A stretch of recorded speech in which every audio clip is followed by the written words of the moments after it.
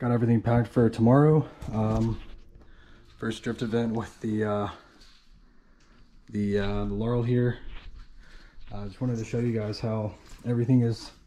It's almost like this car was set up to go on weekends.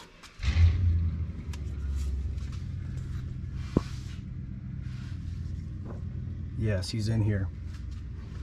But I have the rear wheels. I'm gonna have the battery charger there. In the trunk I have the two front 17s stacked, extra jack, all of the wood tools. I'm gonna try to find a place to put this, which is just extra fluids, and another jack. So yeah, everything, hey Fluffy. Everything fits perfect. Really excited for tomorrow. I'm gonna be leaving middle of the day. I don't know what the alignment is on this car. That's the only thing I don't know is the alignment. I've never had this car aligned. The only thing I've done is I've adjusted the top hats on the front coilovers just to match up the camber, because one side, when I got the car, one side was more negative camber than the other, so I matched them up. But I have no idea what the alignment is. I don't know what the camber or the toe or the caster, anything is. Never had the car aligned.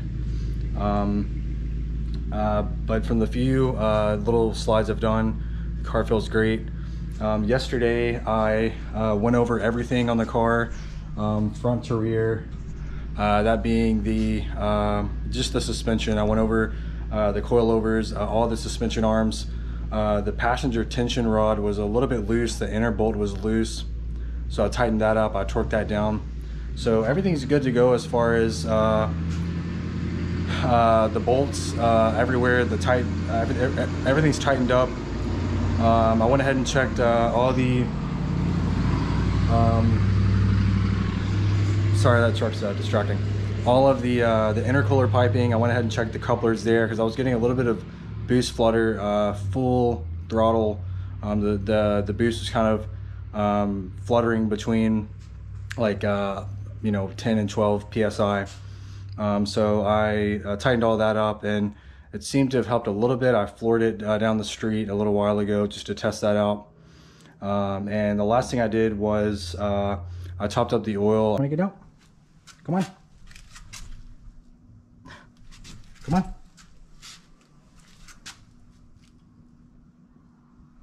He really likes this car. I think it's the way it smells or something. I don't know.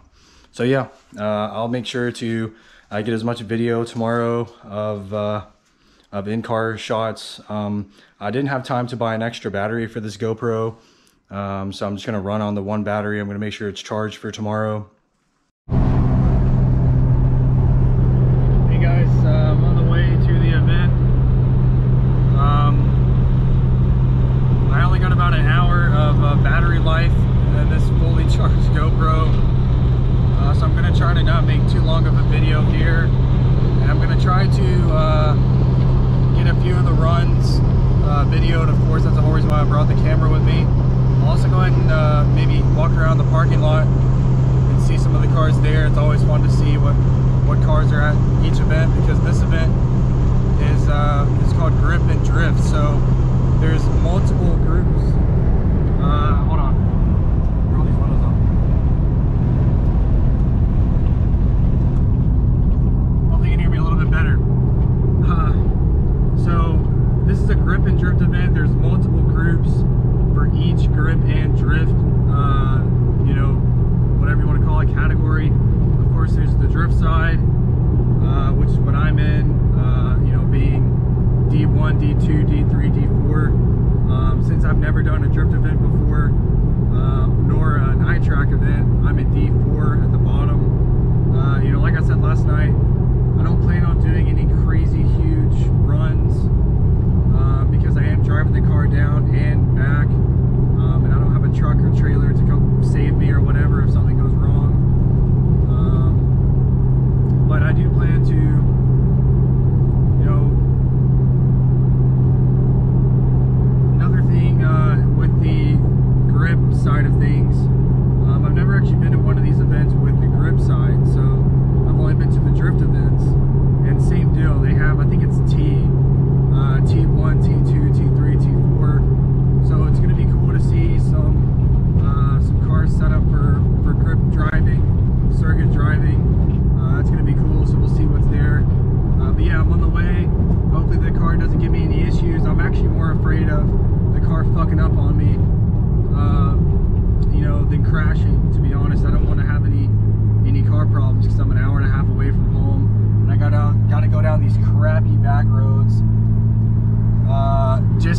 interstate just because of the town I live in. The roads are terrible, but yeah, I just wanted to give you an update. I'm on my way. We'll see you there. Made it to the track, and I will end it here. Just wanted to say the car made it fine. I'm going to save my battery for the track, so we'll see you out there.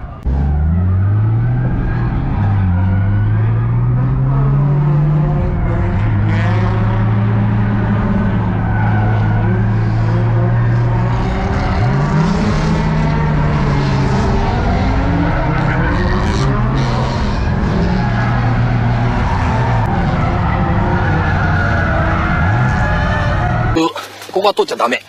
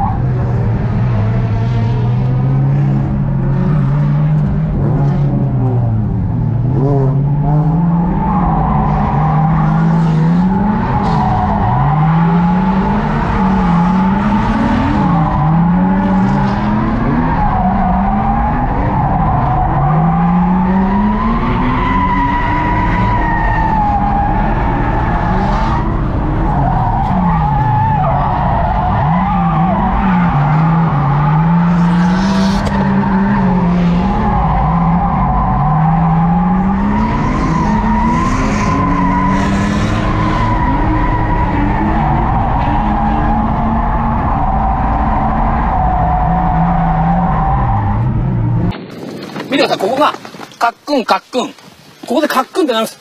この辺がクリップですね。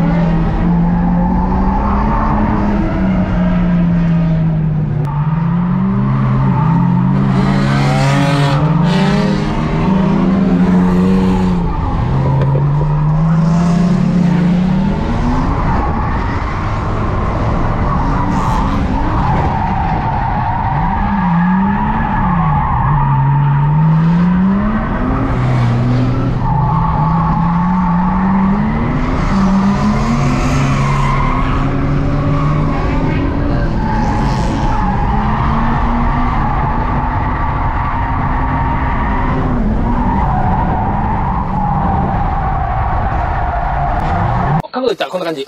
はい。こんな感じでいきますよ。速い車3速。そうじゃない車2速。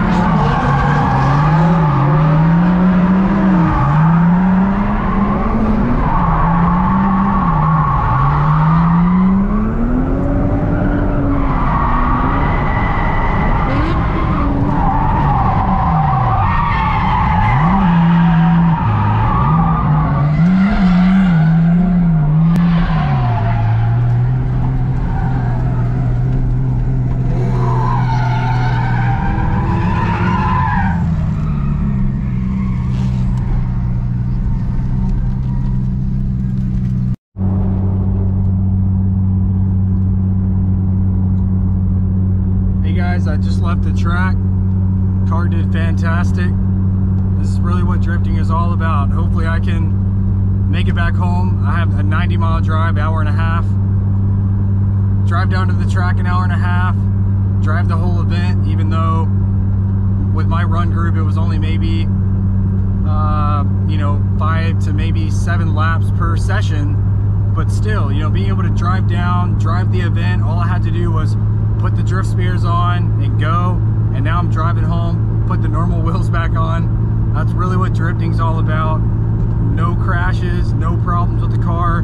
There were some people who did have some crashes. There was one really bad crash of an RX-7. The whole front end went into the wall. But yeah, that's really what drifting's all about. It's just about having fun. I finally got to get back on track after a very long time. This is my first real drift event. It went great. The car feels great. Of course, now the car needs a little bit of an alignment. But one thing I noticed on track is a couple of times I went full lock. And I don't know if this car has aftermarket, or it's not aftermarket, but extended lower control arms. But this car has a lot of angle. I'm really surprised. But yeah, the car did great. I have no idea what the alignment is. It's whatever the alignment was from Japan, whenever I purchased it. But the car felt great, and it rips. 260 horsepower. It doesn't seem like a lot in this day and age, but with these crappy, shout out to you, Zach, if you ever watch this video. The guy I bought these, the wheels and tires for $40. They're just some crappy Uni Royals, 215/45s, and they did great. I mean, at the end of the session, they were toast, the rears at least. But it was super easy to slide. I know with more seat time that I'm gonna get more comfortable with everything. On a couple of the runs, the e-brake handle, the actual grip, is the factory grip, and to get the e-brake button off to install the actual drift spin turn knob, I had to cut the bottom of it because it was just glued on for so long it wouldn't budge. And with the bottom of it being cut, the grip, every time I pull the e-brake, the grip would actually knock up a little bit, so it would actually put the spin turn knob in the lock position, and so it would keep my e-brake on. So I had to take that off after the first run. You might see that in a couple of the runs I did. The e-brake was on because of the stupid grip. But man, this car is amazing. It's so easy to slide it. I mean, of course,